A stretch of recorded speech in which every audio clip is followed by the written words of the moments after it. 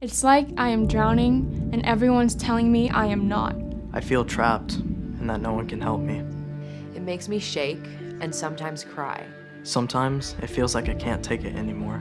It makes me want to run and hide and lock myself in my room. I'm convinced that the world is having one big old party and everybody's invited except for me. Physical cloud that comes Things over that me. usually make me happy can cheer me up. It just feels easier for me to lay in bed than do Tell any myself of the things horrible that I stories normally about do. my future. Like I will lose my job, I will Overwhelms lose me. my house, I will lose my I feel like I'm relationship. drowning Spend a lot of time putting on a mask. and I'm helpless.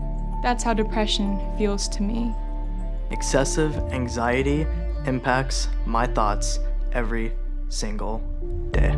There are 2 ways my body works that I'd like to tell you more about. 2 ways my body works that some people have a hard time understanding. Just like with any other medical condition, they can worsen and become extremely severe, even life-threatening. I live with an anxiety disorder and depression.